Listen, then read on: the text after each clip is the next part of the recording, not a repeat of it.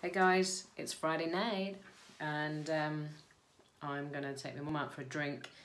It's been a weird old week for various reasons. I've been a little bit stressy, but I'm alright at the minute. Work's been a little bit stressy, and today I just wanted to talk about I've had basically a deal in the bag at work and should have had the contract by now, but every time I push for it there's another reason why we've got to give them some more information.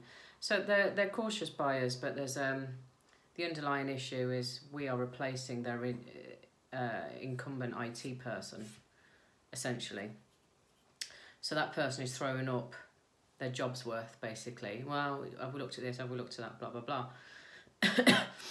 Anyway, our cock up, we have assumed, not me, the specialist, has assumed something which was incorrect about their current setup, and also didn't tell them about something that they needed to think about for their current setup. So that has created some issues, and I thought I was getting a contract Monday, and our end of month is Wednesday, and this is basically going to make or break me this month. So I think we'll get it. I think it's just going to take a day or so longer than I wanted it, but because I've been able to get straight on it and try and get a solution.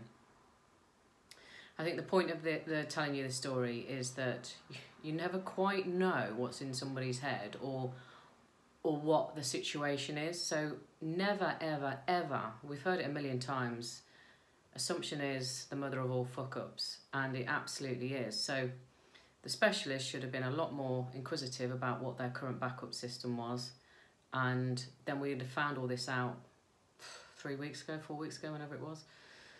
Longer than that, probably. So yeah, never assume, and just keep asking questions, because you've got to ask the right questions. So basically this issue that came up today, and now I'm thinking, oh God, they're going to pull the plug and everything. But I went back to the main guy and just said, is this a commercial problem or is this a functionality problem?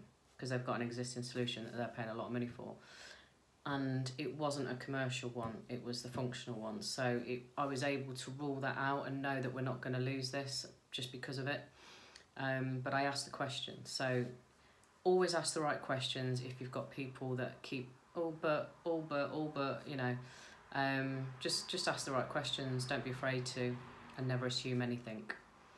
And the only thing I wanted to say was, been dilly-dallying with a couple of SFMers today about websites and stuff, and it's just, I just want to reiterate, you know, and obviously the videos, and we're all commenting, and people's challenges have come to an end and people are still going, and I think yeah, it's just, you know, I had a call with Greg and Fiona yesterday, which was great. Well, it was with Greg, and he looked at my website and it was pretty much perfect, other than a couple of things that we had to tweak, but it's compliant and it looks great and everything else. So really, really pleased with that, and he gave me some helpful hints in terms of the videos, so my advert.